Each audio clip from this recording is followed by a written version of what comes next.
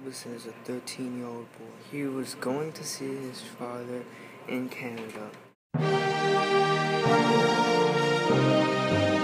was going to see his father again, but something catastrophic.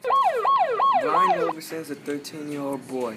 His parents are both divorced, and Brian knows the reason they're divorced, but he doesn't want to tell their parents why.